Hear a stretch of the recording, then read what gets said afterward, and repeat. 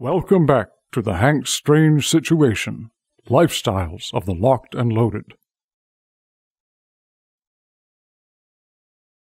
Make sure to check out hankstrange.com. You can sign up for our email list and find ways to follow and support our efforts. We should try to get into the conversation of what prototype we want to work on. I know Babyface wants an AK-74 mag. Have we... AK-74 mag, I mean, that's something that the second the market's there, we're jumping on it, right? Obviously, if the litigation goes away and we get our money back, then that's even cooler. We're going to go that way. As long as the market gets there, there will be an Xtech AK-74 mag, whether that's 2020, 2021. It will be there if the market accepts the platform, right? What we need is PSA 74 to be great. If, you know, the other guys, when they make them, they need them to be great. They need to work, listen to consumers. Same things, you know, the PSA is kind of leading the way in right now in the 47 category for American guys. Believe me, I'm a com block guy at heart, but the reality is those imports, you know, we've seen what the prices are, right? I mean, companies like Zastava and Arsenal, they just go higher and higher and higher. And now you've got, you know, probably your best value import is from WBP, right? Brought in by Atlantic. And from what I understand, correct me if I'm wrong, someone, those have never been used in military use. They're a commercial company out of Poland. So, you know, U.S. getting there on their own needs to happen. And I'm not telling people to go out and buy American-made AKs. I'm just saying, you know, take a look and do your own homework, but don't write them off, you know? Okay. All right. Someone keeps saying PS90 magazine lower, and I think it's the big man. So PS90 is an interesting magazine. Loader. PS90 magazine. That's the weirdest magazine I've ever handled in my life. Are you familiar with that mag? Yes, I am. It's flat. Well, it's a flat top mag, right? Mm-hmm. Yeah, and then it loads. I'm trying to remember it. It's somewhere in the middle. You push it, or somewhere on the top. You push the rounds in. Yeah, you might be inventorying those for a while. The thing here is we'll make one, right? Yeah. We'll design one, and I'm not planning to build tooling on it. I mean, if these guys all wanted to buy 1,000 each that are watching right now and write me checks, then we can talk. But so okay, what's the parameters? What's the parameters that we're looking at for this then?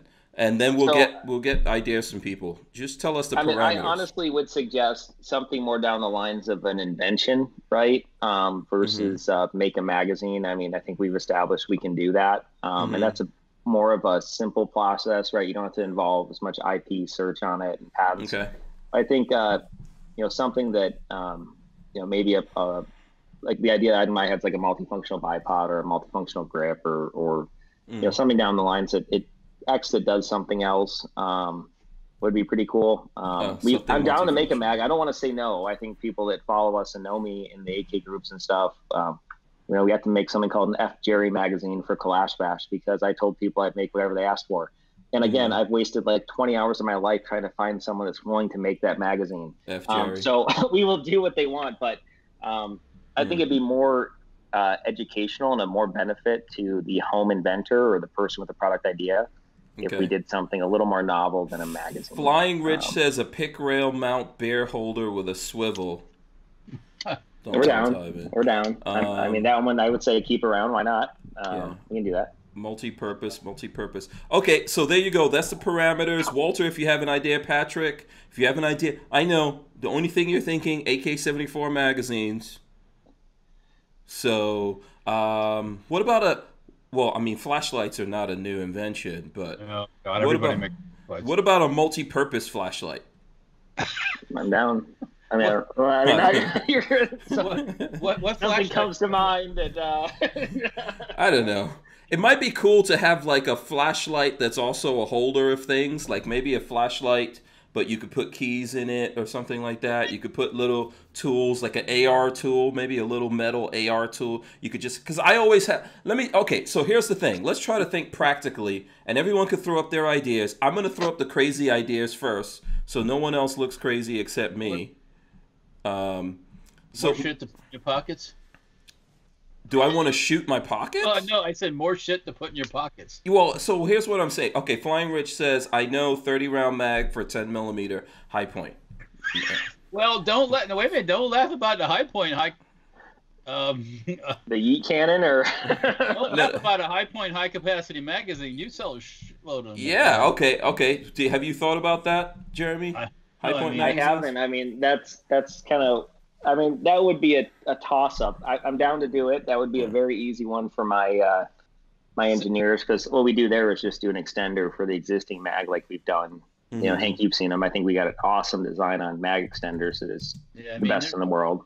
There's some out there already where they hook another one on. It's kind of at an angle, and it's just kind of... but you've got to pull it out and flip it over. Okay, so listen. So here's my thing. And I want people to give up their ideas here. But let's think of something along the lines of EDC. Can we, if we're gonna take this shot, can we do something practical? EDC. What's always in your pockets? Your wallet. Like, okay, right now I'm gonna take everything out of my wallet. Okay, I got a wallet. I know people say the wallet's too big. I get it. I have a flashlight. That's in my pocket always. Okay, I got a knife. There's my knife right there. Custom Hank Strange Microtech. Shout out to those guys. Okay, so let me see. Oh, I got chapstick. Very important, especially for the the lip enhanced. Come on. No Botox, by the way, in there. So that's pretty much what's in my pockets. Oh wait, I got a magazine. I can't show. Obviously I can't show my my gun or anything like that, and I've got a gun on me. So why don't we think of something like that you can maybe replace a couple of these things that you have and make it more practical. And everyone should have a flashlight on them. Everyone. Always, at all times. Patrick's not going to back me up on this, because if he's not getting his AK-74 mag... No, I like flashlights. Is that what you were saying? No, what I'm saying is like maybe... Okay, obviously flashlights already exist, but something that's, let's say maybe like a flashlight, but you could store other stuff in there that you might need. Well, you could put some keys in there. I mean, I'm just throwing some arguments to this flashlight holder thing. What point does it not become something you stick in your pocket? Yeah, I know. If it gets too bulky. I mean, okay. Take old school mag light, drop this in the front of it, and the back is all empty, and you got your thing. You got what you're talking about. Your little, you got your flashlight in the front and your cartridge thing in your carrier. The back, I don't know. Harry's holsters flashlight combo. Yeah, Harry's holster says a slim EDC wallet that doesn't suck. Slim EDC wallet that doesn't suck. One man's not suck is another man's suck. Yannick Stoner says my phone has a flashlight on it. An AK style magazine that dispenses Pez or chapstick. Yeah. Johnny Kamikaze says chapstick flashlight, call the stranger. Chapstick flashlight. Come on, keep them coming, guys. Yeah, opt out of gun control said that one. Let's see, knife flashlight. Beskar steel pattern. My Cerakote guy would love that. Beskar he's selling Beskar chips. Hit up We Plead the Second if you want Beskar. I don't know. I don't understand that still. I don't know what that even is, but I've seen it. Yeah. You don't know about the Beskar steel? You don't know about this? From the Mandalorian? Yeah, Mandalorian. Baby Yoda. Sorry. Oh my gosh. No. Okay. No. Oh. Yeah. Wow. Jeez. Sorry. Okay. Okay, Walter. All respect lost right there. Jason St. Pierre says, "I don't care what you make unless it's quick release." So what about what do you think, Walter? What do you think here? What's your idea? I'm drawing a blank. I'm not. All I can think of is just remember what Magpul started with. A Magpul. Yeah. Simple. I can remember, and this goes back. I can remember when Magpul was in a 10x10 booth. They had a Magpul, and I was going. That's all they had. Okay, that's kind of interesting. Okay, and then it went from Magpul of this to that to this to that. If you could go back in a time machine, Walter. Well, I mean, all I'm saying is, that's sometimes it starts simple like that. You just gotta and to start simple and to make it work, sometimes you have to be in the right time. If you like Daniel Defense and handguards and things like that, if you fall into that time frame right, and all the planets line up, then it works. But if you come up with the Magpul and nobody wants a Magpul because the war's over, so to speak, then you're going to be Magpulling all by yourself in the corner someplace. So I mean, it's like. Well, there's a lot of examples in the industry, right, of that. Like, know some of the folks over at X Products, and they've been good to me. And obviously, there was controversy a couple of years ago, but like their product line, $180 drum as a starting price, that would never have a place in the market. I'm convinced they would never be able to build a brand if not for when they showed up at SHOT Show with a 50-round drum, right? And they did a couple $1 million in orders right there because of the threat of them being outlawed, right? So it is a right time, right place industry. It can be, right? Yeah. Definitely can be. Yeah. A mag puller that has a place for a flashlight and a knife and a money clip. That's something. Interesting. And my guys would dig that. That's a functional where you'd see 17 prototypes made so they could keep them for themselves. Yeah. Eric Hammond says extra mag holder that can be configured to fit in the waistband or pocket. Okay. Like that might already be out there. Yeah. It kind of sounds like the ultimate, like, modern tactical fanny pack is what American Freedom Outdoors is discussing. The fanny packs are coming back. Fanny packs are. I've always joked about the tactical fanny pack. Everything like for that. Because everyone wants to look like the bad guy in a John Wick movie and call themselves a gray man, right? Yeah. But I think the best gray man would be, a fanny pack. Yeah. I think how about a fanny pack that looks like those? When you have those. There's what is this? It's like you always see it in movies. The explosive thing that they Claymore. Yeah, Claymore. A Claymore that looks like a fanny pack that looks like a Claymore. I mean, I've got a guy that likes to make them in his place in Texas, so So just guarantees you get arrested. When, like when they see that, like, oh no, you are under arrest, sir. Yeah.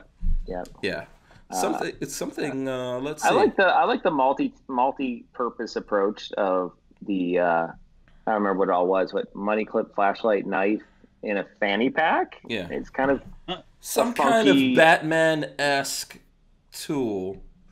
Yeah. Can we do some kind of Batman-esque tool? Oh, I've got a good idea, but I don't know. You guys might not like this. Something that you can like appendix carry, so it looks like your junk is bigger, but it's for storing. Extra storage. Maybe you can hang your flashlight down there. How about that? Hey, is that your flashlight? Happy to see me. Come on. Harry's Holster says, how about one product that does one purpose? It does it really well. And is your 6 covered? Says, was Xtech at IV 8888 last range day? I did hit up Brandy. Have not heard back yet. So you've never been out there? I have not. Oh, okay. Brandon was bugging me about coming out. I think it was Brandon. Yeah. If it wasn't you, Brandon, I apologize, but I think it was. If you're interested, I could definitely get you into that. I just hit me up, or I'll make an introduction for you. Cool. Yeah, I sent her an email, but have not gotten word back yet. Yeah. So if you can ping her, that'd be great. Yeah. Brian Quick says a fanny pack is great to carry your, what is it, hog leg when at the beach in nothing but a bikini. Uncle Mike says a fanny pack that you wear in the front with level 3A armor backing. All the armor flops down is to cover your junk. Yeah, and then Uncle Mike says, Hank, that's what the pocket in your tidy whities is for. Oh boy. Hang the Olight tactical orange near your basket. Okay. Yeah, listen. You guys have to come up with something. We'll think about this a little bit more. Obviously, we'll have to think of this. Maybe I'll pull out a snippet or something like that, throw it up on the interwebs, and let everyone comment on it. And then, we'll come up with something. How about, can we make a really good polymer knife that's undetectable? I like that. So the answer is I think so. When I say really good, the question is how well it holds an edge. And obviously it's not going to be as good as some of the metallurgy technologies out there. But we've actually been asked by some folks to make a dive knife and due to weight and non-corrosive properties, at least like a backup dive knife for a certain group of folks. I've actually made some scalpels for the cutting nerves out of your spine before, so we've done it out of all polymer. It's scalpels for cutting nerves out of your spine? Yeah, so not Xtech, right? Again, I have another hat, so we kind of people that know me and how I make a living, you know, in part, right, the two kind of public personas is, you know, we deal with helping, you know, both sides of it, right? Like tools to work and then tools to fix, right? So, you know, med device is a core market for me. So yeah, we've made a blade out of 100% polymer, and then actually another program I was involved in and still am is for female joggers. There's a blade. It's not overly sharp, but it's enough to screw you up. Yeah. Called Go Guarded. Okay. You don't really need. You don't need a lot because just even a pressure tool could do a lot of damage. Yeah. Poking edge and a little bit of force and then get the job. Yeah, the challenge with that is to make it, I mean, we could design a really cool knife, but to make it, we'd have to do tooling, right? So, and then, you know, the polymers we use, you'd have to require some special tooling to handle that high temperature polymer used. So we'd have to go all the way to building a mold for that knife, but it actually is a market we've looked at. And knives are a market we've actually looked at a lot with a totally different take on it. And I would say, you know, in the next 3 years, expect a whole product line, and maybe a little longer, obviously, with what else we're dealing with. But we have already been in works for about 2 years now on conceptualizing and a line of EDC blades, really designed a different take on it. And I think it's on the market today. I think you can get close to it for a lot of money and a lot of homework and some custom stuff, but there's no mass market out there. Are you saying no to the knife idea? Is that what's happening here? I am not. I'm saying I'm all about it, actually. And it's something that I've researched quite a bit. Oh, okay. So this is a maybe. The knife thing is something I've wanted to do for 2 years now. A buddy of ours is a former ordnance guy at a Team 2, and that's where, you know, he originally pitched me on it, and him and I have been talking for a while on the topic, and so yeah, the knife thing's very intriguing to me. Yeah, go ahead, Patrick. With those guys, is there you're coming in quiet. You gotta get a little closer to the mic. Sorry. What are you doing with the microphone over there? Oh, he pulled the plug out. The microphone came out. Oh, any better at all? It's perfect now. I literally unplugged and replugged. Oh, okay.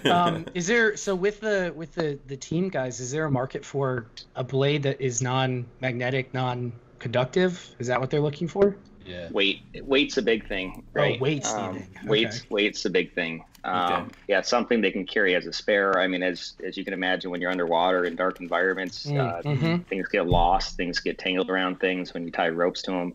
You know, you plan for everything bad to happen when you're, you know, do that for a living, right?